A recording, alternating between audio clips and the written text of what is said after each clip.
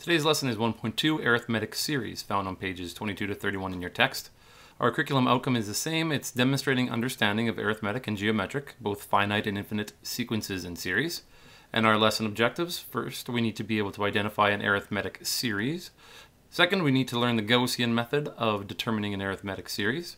Third, we need to learn and understand both formulas for arithmetic series, And fourth, to work with real-world problems that involve arithmetic series.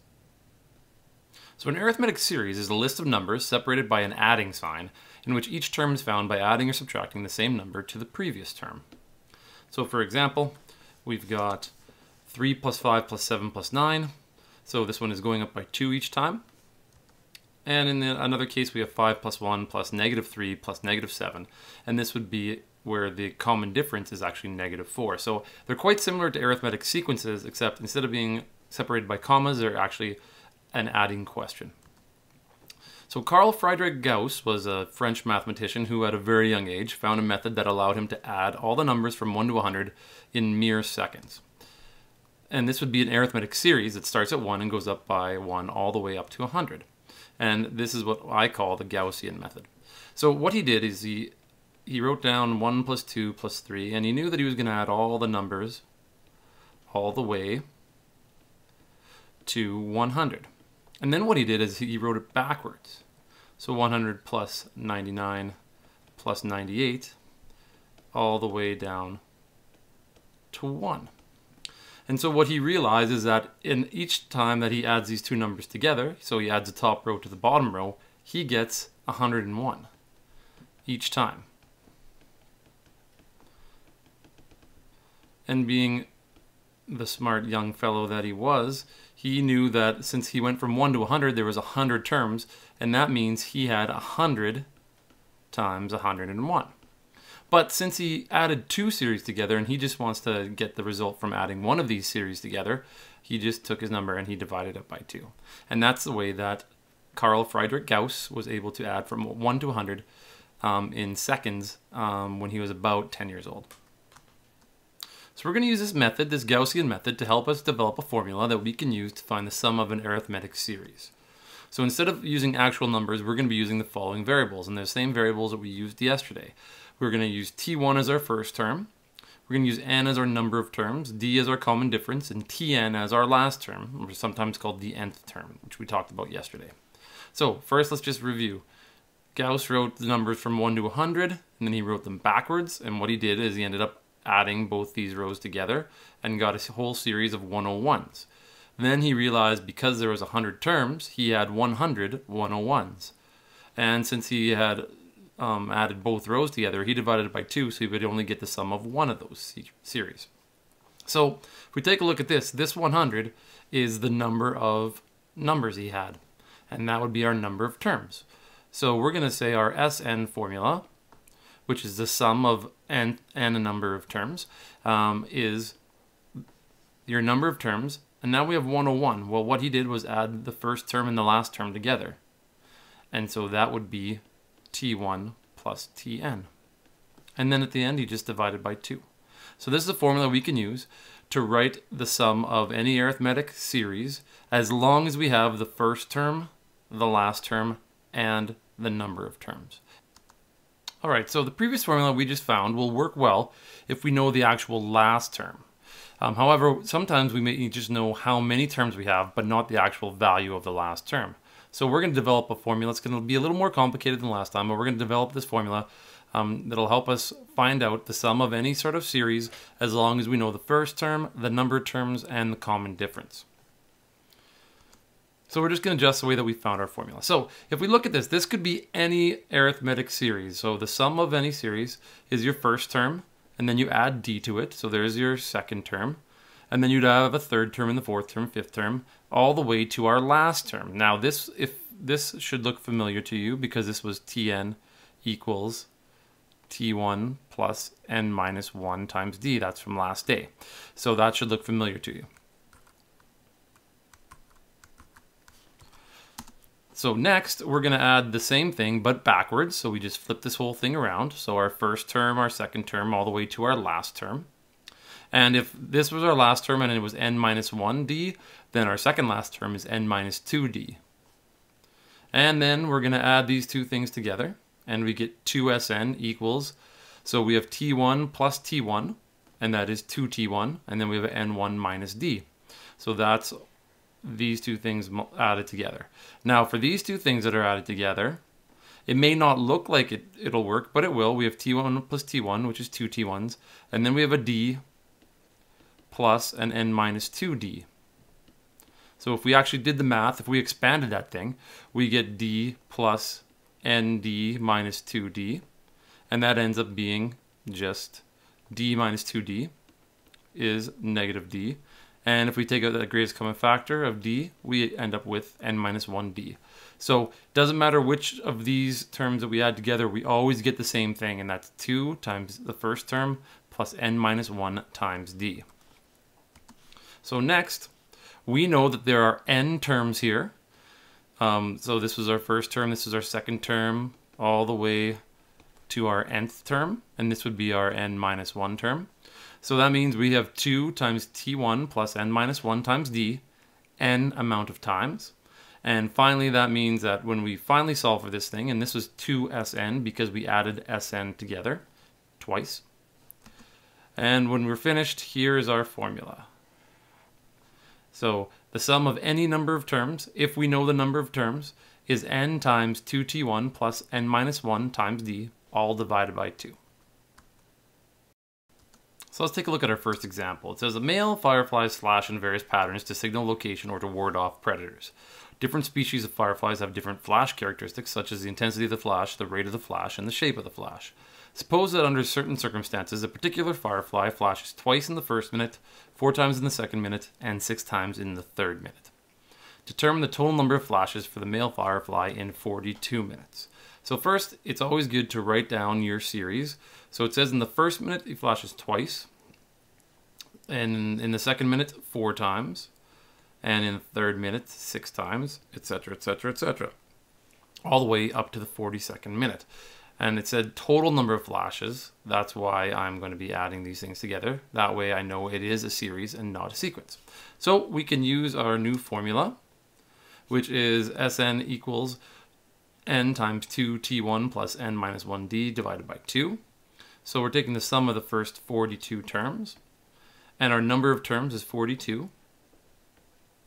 We have 2 times t1 is our first term.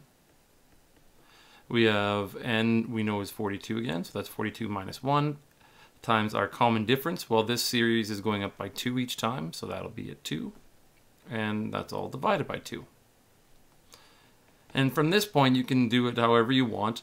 You can simplify everything inside the square brackets, and then multiply by 42 and divide by 2. So that would be 4 plus, that is 41 times 2. All divided by 2, which is 42 times, this is 41 times 2 is 82, 82 plus 4 is 86, that's all divided by 2, and when you multiply those two numbers together, divide by 2, you get 1806. So this firefly will flash 1806 times in 42 minutes. Alright, here's our last example. It says the sum of the first 2 terms of an arithmetic series is 19, and the sum of the first 4 terms is 50. What are the first 6 terms of the series and the sum to 20 terms? So right now, you might not have any idea on how to start this, and you might just try a guess and check method, which might leave you here all day. So we're going to use the formula, our Sn formula, and then we're going to fill in what we do know. We know that it says the sum of the first 2 terms is 19. So we can write an equation by saying 19, that's the sum of the first 2 terms, is equal to n being 2. Now the only thing is we don't know what t1 is, so we'll leave it as t1. Plus, we know that there's only 2 terms in this series, so it's 2 minus 1. We don't know what d is. And we know that that's divided by 2. So we can simplify this thing. We can see that these 2's are going to cancel each other off, because 2 divided by 2 is just 1. So we end up with 19 equaling 2t1 plus d. Now we can do the similar thing with this next statement, which says the sum of the first 4 terms is 50. So we can do the same thing. We'll let 50 equal the sum of the first 4 terms. So we know n in this case now is 4. We still don't know our first term. And we still don't know our common difference. So we will write it like this. And we will simplify this equation as well. 50 times 2 is 100. And then I get 4 times 2t1 plus 3d. And that gives me 100 equaling 8t1 plus 12d. So here I've got 2 equations with 2 variables. Now, we've learned that we can use substitution or elimination in order to solve any time that we have 2 equations with 2 variables. So I'm going to use substitution because I see that I can get d all by itself here pretty easily. And so that means d is going to equal 19 minus 2t1. So I'm going to take this d, I'm going to substitute it into this other equation. So I now get 100 equaling 8t1 plus 12 times 19 minus 2t1. And now I've got one equation with one variable, so I can now find our first term. So we have 100 equaling 8t1 plus 12 times 19 is 228 minus 24t1.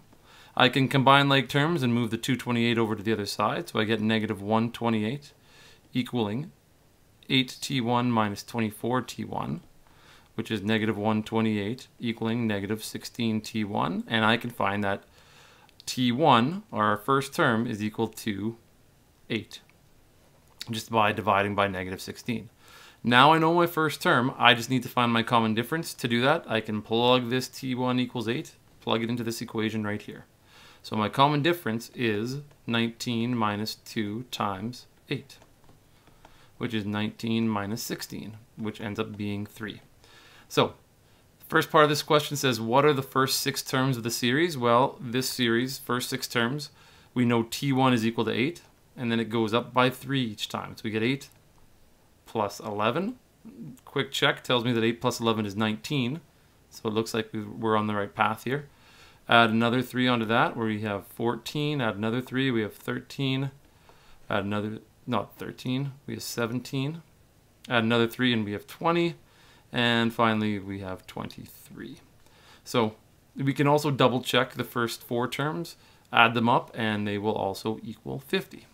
So we found out our first term, we found out our common difference, and we did that by creating 2 different equations and then using either substitution or elimination. Now, the last part of the question says we need to find out the sum to 20 terms, so we'll use our sum formula and we will figure that out. So we have 20 terms. We have 2 times t1, we know is 8 now. We know that n minus 1 is 20 minus 1, which is 19. And we know our common difference is 3. That's all divided by 2. When you work this whole thing out, you're going to find that your sum is 730. Your sum of the first 20 terms of this series is 720. So in summary, an arithmetic series is basically when you add all the terms of an arithmetic sequence together. And there are 2 formulas that you can use when dealing with arithmetic series, and these depend on the information you're given in the question. One may be better to use than the other. So our first one is Sn equals n, remember n is your number of terms, times your first term plus your last term, all divided by 2. And we developed that one together.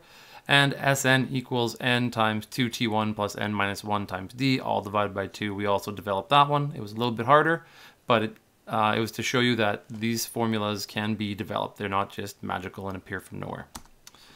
Our formula from last lesson may also come in handy for some questions, and that was our Tn formula, and our Tn equals, Tn being the last term, equals your first term plus your number of terms minus 1 multiplied by your common difference. So once again, writing out the series will help you identify the values for the variables in these formulas. And your assignments on pages 27 to 31. Good luck, and we'll see you in class.